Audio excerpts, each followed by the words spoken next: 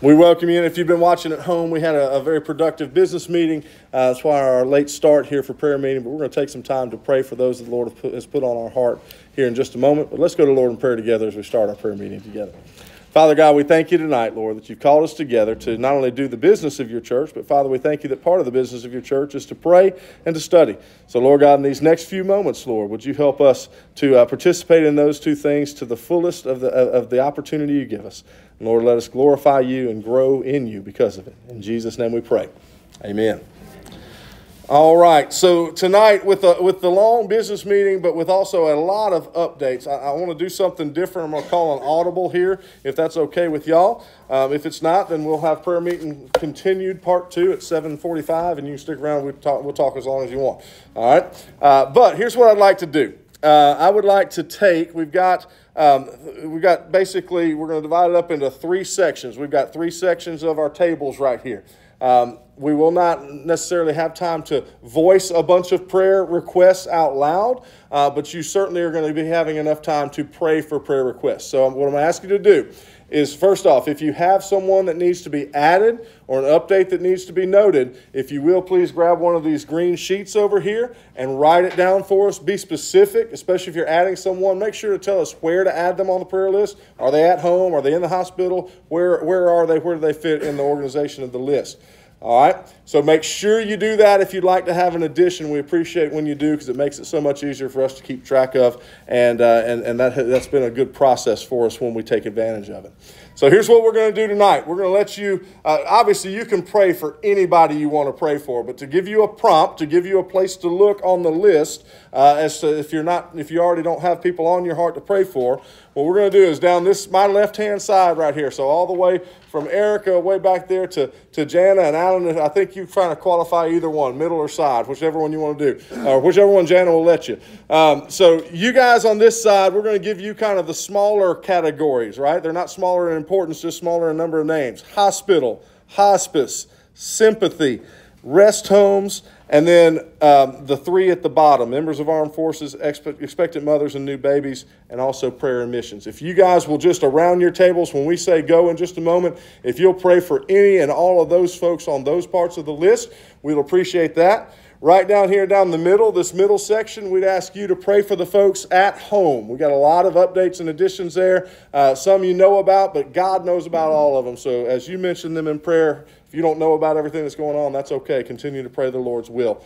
And then down my right-hand side over there, starting with Miss Sandy, going all the way back to Miss Noreen and Troy, if y'all will gather up and pray for the cancer patients part of the list. Again, you can pray for as many extra people as you'd like. We're not telling you not to pray for anybody, but we want to cover as much as we can of our prayer list in this short time that we have together tonight. And we want to do it in prayer, not just talking about praying for them, all right? So we're going to go into a time of prayer. If you'd like to move around and get with other tables, if you'd just like to pray for your part of the people at your table, that's fine. You do it as the Spirit leads. If you're watching at home, you are welcome to pray for anyone the Lord puts on your heart.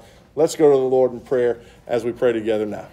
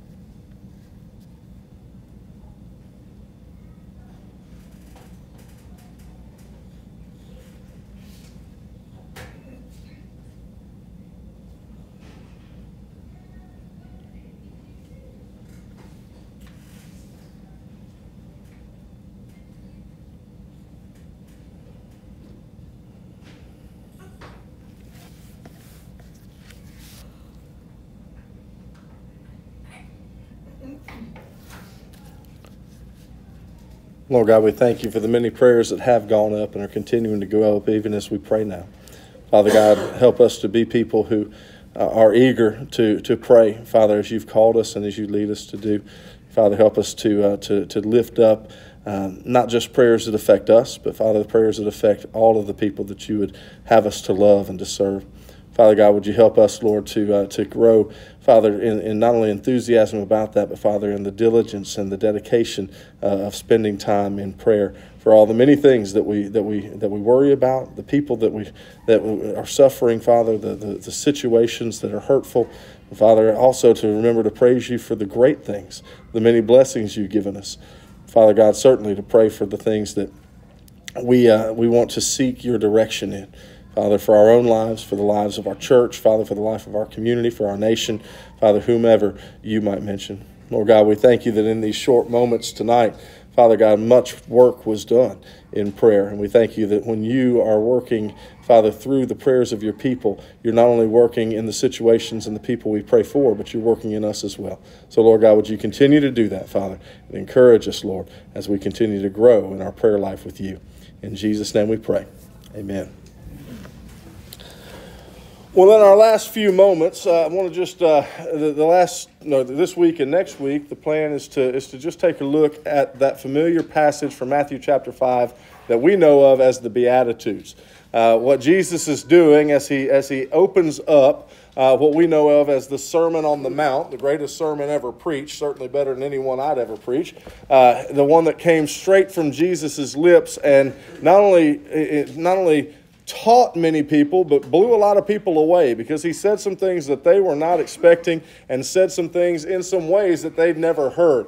It brought about much thought, it brought about much opposition, but it also brought about much conviction, growth, and support for the kingdom of God. And so in Matthew chapter 5, verse 1, it starts out this way. It says, "Now when Jesus saw the crowds, he went up on a mountainside and sat down. His disciples came to him, and he began to teach them. He said, 'Blessed are the poor in spirit, for theirs is the kingdom of heaven. Blessed are those who mourn, for they will be comforted. Blessed are the meek, for they will inherit the earth. Blessed are those who hunger and thirst for righteousness, for they will be filled. Blessed are the merciful, for they will be shown mercy.'" Now we just hit the first 5 of them or so this evening, and we'll get to the rest of them, Lord willing, next Wednesday night. But Jesus is setting about a mindset. He's setting about a worldview. He's setting about a way of looking at things. And the things that he describes in the beginning of each of the Beatitudes, which are couplets of comparisons. They're opposite thoughts, but saying that if you're this way, then this will happen. And he takes some things that may not seem favorable, but then tells us that in the kingdom of God, they will bring favorable results, or favorable future will meet those that are in that seemingly unfavorable situations. And so as he teaches them, just literally sitting on his own hand created amphitheater, natural amphitheater of a mountain, to be able to stand or to sit right there on that mountainside and be in front of all of these people to where they could hear him. In a miracle of itself, the first thing he says is, "Blessed are the poor in spirit, for theirs is the kingdom of God."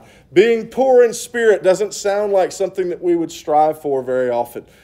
Most of the time, we want to be rich in spirit. We want to be proud in spirit. We want to be strong in spirit. So why would he start off this perspective, this worldview, saying it this way? He simply says this. He's telling us that this is not always going to go the way we think it goes. That the things that we think are the goal are not always the goal. In fact, a lot of times the things we think are the goal are not. And that we should be okay to be poor in spirit, because it's when we're thinking about what the world is and who we are, that's not always very uplifting, is it? But to be poor in spirit at this point, to not be haughty, to not be arrogant. He says those people who are poor in spirit, theirs is the kingdom of heaven. That here we might think ourselves lowly, and compared to God we are. but the inheritance that comes through his kingdom is far greater than anything we could achieve here. Secondly, he says, blessed are those who mourn, for they will be comforted. None of us look forward to mourning, but to know that when we hurt, God is not only the answer, but he is faithful to come and heal our hurt over time and according to his will and his Spirit. It's okay when we mourn because we know that he will comfort us. Thirdly, he says, blessed are the meek, for they will inherit the earth. Boy, American culture, Western culture, meek's not really always looked on real favorably, is it? To be quiet, gentle, kind. Those things don't always get you far in this world the way it's set up right now. But he says, blessed are the meek, because they will inherit the earth. In other words, they'll still be around when the others have been pushed off in all their accomplishments, but not faith in the Lord. They've been pushed off into judgment and into condemnation. The new heaven, the new earth will be inherited by the ones who were humble, the ones who were like Jesus. And in the fourth one, he says this. He says, blessed are those who hunger and thirst for righteousness, for they will be filled. So many people hunger and thirst for a lot of things. Righteousness sometimes is not one of them. A lot of times is not one of them. We hunger and thirst for power and acceptance and accomplishment and fame and all these other things, wealth and all that. He says, blessed are those who hunger and thirst for righteousness, who realize our lack of righteousness and are hungry to have what only God can give. He says they will be filled. And then finally tonight, in the fifth of the Beatitudes, he says, blessed are the merciful, for they will be shown mercy. Sometimes to get a leg up, to get over on someone else, we have to be ruthless, we think. But that's not the way of Christ. He says, blessed are the merciful, for they will be shown mercy. I know that's a very quick treatment, and certainly the Beatitudes, like so many other passages of Scripture, like all other passages of Scripture, they are deserving of much more time. But tonight I would encourage you to, not just in the Beatitudes from Matthew chapter 5, but in all of Scripture, to understand that the way that we understand things in this world are not always the way that God has them to be, and not always the way they truly, really are. Jesus starts out the greatest sermon ever preached. He starts it out by flipping our ways of thinking on their ears, right? By turning things upside down, by saying, you don't think this is good, but this is what comes from it.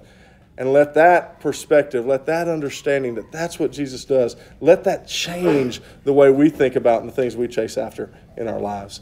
Let's wrap up by going to the Lord of prayer in prayer together. Yes, sir. I know everybody in prayer, but I just want to pass along a friend in Mobile that's been dealing with the kidney issues for years, actually. I talked to him yesterday, and if his counts and everything stay right, I'm not a medical person, I don't know what that means. Long story short, we're scheduled to give him a kidney on the 15th of this month. Oh, wow. Wow. Well, fantastic. We'll keep praying that goes through and that everything is just right. Well, that's excellent news. Okay. All right, let's wrap up with a word of prayer together. Father God, we thank you for great news, just like Alan shared about his friend, Lord. We thank you that prayer is not something that we have control over you in, Father, but you do answer prayer according to your will. And Lord, we ask you to do that in our lives. Let our will be your will. Father, let our understanding be the truth that comes from you. Father, let us understand things the way you call us to, not just in the way we think are so worldly smart. Father God, help us, Lord, to go from this place being being the type of people that you say are blessed. And Father, let us look forward to the reward that comes from faith in Christ and in allowing you to make us that way. In Jesus' name we pray. Amen.